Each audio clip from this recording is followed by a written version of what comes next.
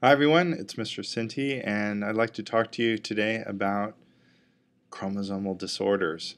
And as it turns out, recessive alleles, mutations, these sorts of disorders are only one type of things that can go wrong in the cell. Unfortunately, one of the more common things that can happen is when gametes are forming. In other words, meiosis is going on, or if cells are dividing, mitosis. One of the key events of mitosis and meiosis is that the chromosomes segregate during that process. You can see here that they're glowing fluorescent blue, and then the spindle fibers are shown here in yellow, pulling them apart. Can you imagine what would go wrong if the chromosomes didn't segregate properly during meiosis or mitosis? It'd be a trouble. And so, unfortunately, this is our conversation today, which is chromosomal disorders. And so, I want to start off with a review of something that we all know about, which is a normal process of mitosis and meiosis. Here's a typical cell. Here you can see the nucleus. It's just coming out of interphase. You can start to see the chromosomes are forming. And as you can see, I'll just sort of speed it up a little bit. You notice how the nuclear membrane disappears, the chromosomes are getting thicker and condensing. And then this is prophase, and then the chromosomes are pulled to the true equator of the cell, or metaphase. Do you see that? Metaphase. And then the spindle fiber is not shown, pull either the chromosomes or the chromatids, depending if it's mitosis or meiosis, pull them apart perfectly to both sides of the cell.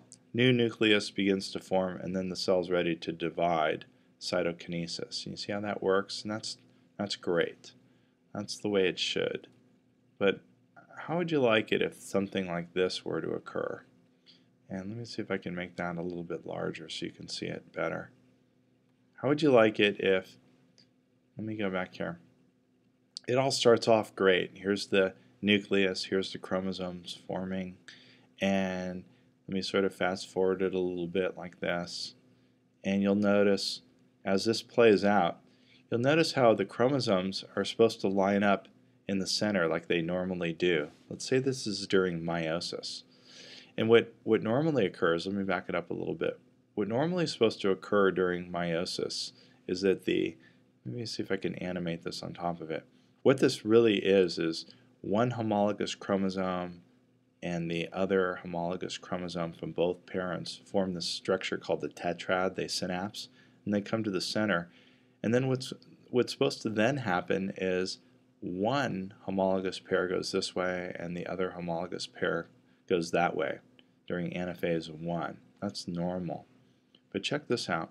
What's happening is, do you notice how not all the chromosomes are in the true equator? There's something happening over here. Check this out. And so do you notice how there's some extra chromosomes over here? That's big trouble. Because what's going to happen is when the cells divide, during anaphase, where the chromosomes are being pulled apart, there's going to be some extra chromosomes over at one side. So those didn't separate. This is called non-disjunction, and as a result of non-disjunction, you're going to have more chromosomes on this side of the cell and not enough on that side of the cell, and that's going to result in some difficulties for the cell. And so that's what our conversation is going to be about today. And so let's get right into that. So this is a picture again of anaphase, and that's generally when this problem occurs. And so remember that in the nucleus, this is an awesome picture showing that each of the homologous pairs have been stained their own color, so you can pair them up in the karyotype. Do you notice here, you can look down at the sex chromosomes and notice that it's a female, XX. And so what's supposed to occur during meiosis, the making of gametes, is that the homologous chromosomes are supposed to separate. But if they don't separate, that's going to cause some genetic disorders. And so this can occur during meiosis. And so let's talk about that. So if it happens during meiosis 1, this event where the chromosomes do not segregate properly is called non-disjunction. So they're not disjuncting. They're not separating, non-disjunction. And so what's happening is both pairs are going over to one side. And so that's going to result in this cell not having that particular chromosome. They may have all the other ones, but they're just going to be missing. This one has less, and this one has more. And so as a result of meiosis II, instead of getting just an ordinary N cell, N cell, N cell, N cell, it's going to be N plus an extra, N plus an extra chromatid, and then this is N minus, N minus. So if this is human, this is a human cell, this would be, instead of it being 23, this would be, if you're following this would be a cell that has 24, a cell with 24, and this one would be, instead of 23, it would be 22 and 22. And you're like, wow, this could be a problem. Well, yeah, especially because this is just maybe one parent. And then if this gets fertilized, then the child will have, instead of 46 chromosomes, this child will have, provided the other parent is normal, will have 45. And then if this gamete gets fertilized, the child will have 47. And so they can have one more or one less.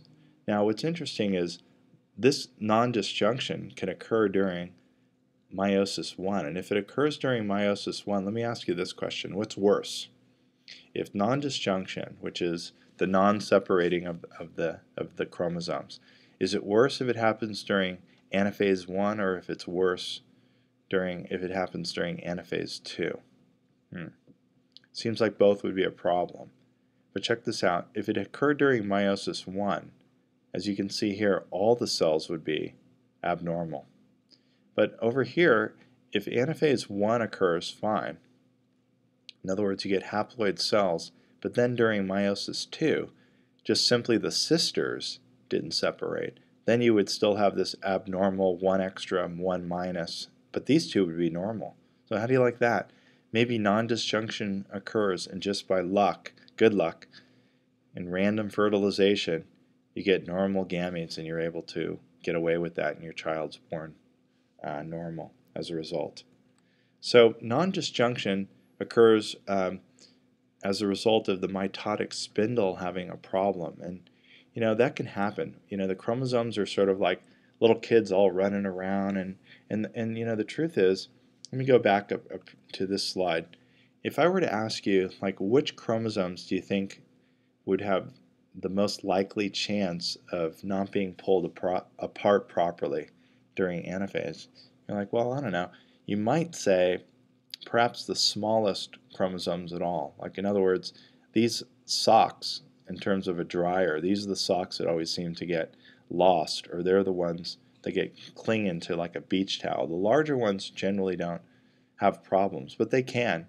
So it could be that the first pair has a problem, or the second pair has a problem, and so there's many disorders. There's like having an extra chromosome 1 pair, or minus chromosome 1 pair, an extra chromosome 2 pair, or a minus chromosome 2 pair. And so this is what can happen. And so here's another example of what occurs during anaphase I. As you can see here, non-disjunction, this is an example of non-disjunction during anaphase II. And so it results in only 2 abnormal gametes. And so the consequences of this are, if an extra piece of chromosome goes over to a gamete, instead of having 2 when it comes together during fertilization, you'll have 3 pieces of DNA, and so it's known as trisomy. And if you had one of those minus cells get fertilized, it would be known as monosomy. So both an extra chromosome is trouble, and one less chromosome is trouble. And so a term that geneticists like to describe in an offspring that has an abnormal chromosome number, and it's usually either, the normal is 46, it's normally either abnormal would be 47 or abnormal would be 45. Those individuals are known as aneuploidy, or abnormal chromosome. And it's like, how does that happen? It happens because of meiotic, in other words, trouble during meiosis, meiotic non-disjunction. And so Here again is a nice schematic showing that what can happen during meiosis 1. Meiosis 1 is really trouble, and then meiosis 2 is not as bad. What's interesting is if you're following this closely, you're like, well, geez, I thought meiosis 2 was the same thing as mitosis. So couldn't this ever occur during mitosis? Can't there ever be a problem with the chromosomes, in other words, the sisters not separating during mitosis? It could happen. But we have trillions of cells, and if that happens, frankly, it doesn't matter if a few cells die. But if this were to occur, say everything is normal, say it's normal, and if this were to occur when the embryo is just starting to grow during embryonic development in an early embryonic cell stage, if there was a mitosis problem, it can result in difficulty. And so as you can see here, check this out. If this egg right here, which is has one extra chromosome, fertilizes with this normal sperm, what it's going to result in is an abnormal zygote. This is, instead of it just being n plus n makes 2n, it's n 2n plus 1. So this individual would have, if it was a human, 47 chromosomes. This would be trisomy, an extra chromosome. See, there's two reds when they're supposed to just be one, right there. And so trisomy cells have one extra, monosomy has one minus. And usually these disorders, you could look this up on the internet. You can look at monosomic whatever or trisomic whatever chromosome you're interested in. And there's usually a description of all sort of difficulties with regards to phenotype. It could range from something that is kind of minor to something that's more severe. As you look down at this karyotype, I can ask you if you could see it closely. You're like, well, is this a normal child, or is there something wrong with this child? It seems like everything's good. Two chromosomes, cruising along, and you're like, uh-oh. Here's a girl. Okay, that's one thing.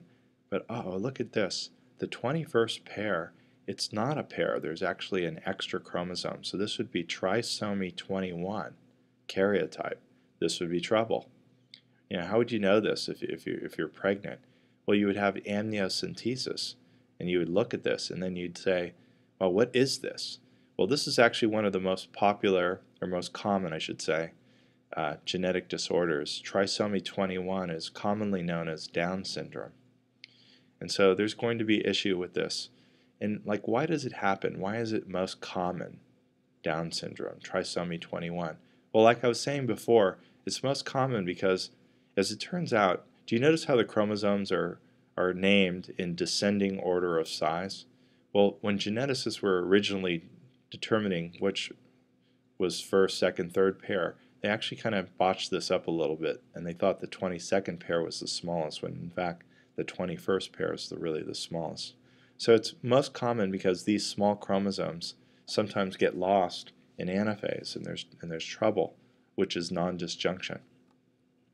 And that occurs during anaphase. So this is what's happening. So aneuploidy can result from problems in meiosis, but it can even be a problem in mitosis. And if it happens, I mentioned this before, if it happens early on, it could actually affect a large number of cells. And so we'll have more a substantial effect on the organism. Now, sadly to say, Down syndrome is, I would say, you know, I'm not sure if this makes you nervous or not, but it affects on average 1 in every 700 children in the United States. And you're like, well, gee, that's kind of common. But fortunately, it's not that common. And so this is just sort of an average, 1 in every 700. When doctors started to really look at this closely, they started to correlate when a mother was having Down syndrome child with the age of the mother. And as it turns out, this is what I find very interesting and somewhat disturbing, is that it turns out that this is a picture of a Down syndrome girl here. Do you see here, her karyotype seems to be normal. These are chromosomes. And you look down here and you're like, oh God, this is terrible. This is trisomic 21. So this is a Down syndrome baby. You're like, as it turns out, that one of the problems of this is they started making a correlation between, well, take a look at this graph right here. What do you see? Like how often a mother has a Down syndrome baby is related to. Do you notice here that this is the mother's age? When a mother's very young, it's very, very, very rare, like 1 in every 1,000. But as the mother gets older, right here, and then again, if you get too old, it's menopause, you're not going to be able to produce any eggs at all. Menstruation stops. But as it turns out, as the mother is older, there seems to be a correlation between the occurrence of Down syndrome and the mother's age. And so, why is that? I mean, scientists don't really know for sure, but it might be the fact that you may recall this from a previous discussion, is that meiosis in females occurs, it's already occurring, it's already occurred, I should say, in your body, if you're female, if you're watching this, in your ovaries. And so it's those chromosomes are sort of arrested for many decades. And just simply said that sometimes trouble can occur as a result of it. It's not to say that you can have non-disjunction in the making of sperm. It could happen, but sperm are produced sort of on a daily basis in male, and so they're a little bit fresher. And so this is a consideration if you're going to have a child, when it is that you're going to have it. And a doctor would obviously advise you, if you went in and you decided to have a baby and you're getting up there in age, the OBGYN might suggest that you have an amniocentesis to sort of see if there's any trouble with the chromosomes of the fetus. And so Down syndrome is not the only one, and I'm not going to mention every genetic disorder, but I'll mention a few other fairly common ones. Take a look at this. Here's an individual that has 3 chromosomes. That's not normal. This is trisomic, but look at this. They're X, X, and Y, so they're genetically male. They have the SRY gene here, but they have an extra X chromosome, and this is known as Klinefelter syndrome. A lot of these disorders have names after the individuals that first discovered it or a famous person that had it. And so each has its sort of different phenotypes, and you can look that up. This is sometimes an individual can have XYY. And if they have XYY, they tend to be a little bit taller. And let me go back to that. Interesting studies were conducted once upon a time in prisons. I don't know if you know this, but the predominant gender in most prisons are male. Just saying that they tend to be a little bit more criminal minded. And a study was conducted to see whether or not that there was a genetic basis to criminal behavior, and so they started sampling chromosomes of prisoners to see whether or not they had something abnormal, and one study suggested that there seemed to be a high frequency of individuals in prisons that were XYY. Why, I'm not sure. Maybe there's an increase in testosterone, I'm not sure. So here's a male producing sperm right here, and as you can see, one cell is receiving the X and the other one is receiving the Y. You can have all sorts of things. You can have, during a female, can have non-disjunction and produce 3 X's, so trisomy X. And so you can have something called monosomy X as well, or that's known as Turner syndrome. In other words, this cell gets fertilized, and so it has 1 X and nothing else. And so that would be a female, but it would be abnormal. It would be Turner syndrome. And so just wanted to introduce you to some of these genetic disorders. And then finally, what I want to say is it's not always just the chromosomes that don't segregate properly during anaphase, in other words, non-disjunction. Sometimes there could be, like, a part of the chromosome could break off, and there can be deletions, there can be big insertions, there could be portions of chromosomes that actually break apart and go on to other chromosomes. Sometimes a whole chromosome could invert itself, and therefore it would be trouble because the genetic code upside down is not read correctly. And so there could be a lot of difficulties that can occur. And one of the more common ones where there's a structural problem, where there's actually a deletion in a particular chromosome, is that it tends to happen on chromosome 5. I'm not sure why. The syndrome is called, it's French, so I'm probably going to mispronounce this. It's cri de chat. Sorry about that. But its translation is the cry of the cat. So that's really sad. So the individuals are born, they're mentally slow, and they have a small head, and they tend to cry more loudly and more distressfully than a normal baby would cry, and it's almost as if you're stepping on the tail of a cat. And so this is a real tragedy. So you could look at the karyotype and you can see, well, everything looks normal. They have 46 chromosomes. I don't see what the problem is. Do you see over here? I'm not sure if you can. My face is probably blocking it, but there's a portion of chromosome 5 that is missing in this karyotype.